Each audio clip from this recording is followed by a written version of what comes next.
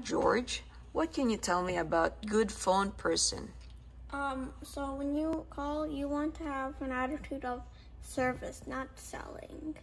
And you want to be persistent when on the phone, and you should always leave a voice message after you call if they don't pick up. Great, thank you. What can you tell me about a good phone person?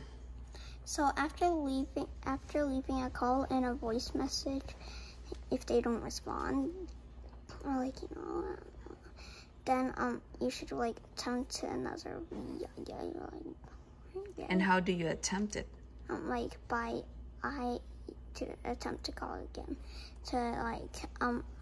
From IE message, email. Yep, text, and email.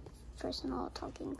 Personal visit, you go visit them. Visit. And also, all of the traits are of a good phone person, but except calling without any purpose, winging it.